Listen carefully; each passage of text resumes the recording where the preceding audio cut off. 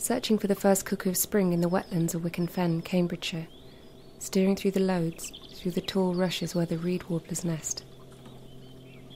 The cuckoo is a brood parasite, laying its eggs in another bird's nest, and high up in the trees it will wait, and when the warblers leave it will swoop in with just 10 short seconds to lay its egg in the nest.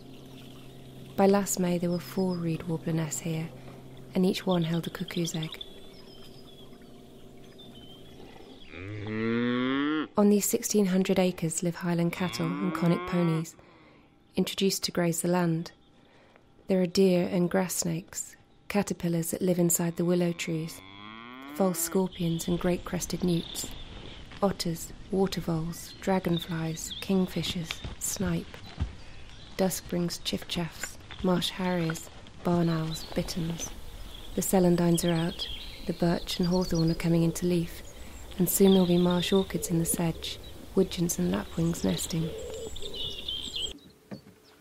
But it is the cuckoo's arrival that heralds spring in Britain. They're expected around April 14th, and Wicken Fen is their first port of call on their journey back from Africa. They'll stay just 10 weeks.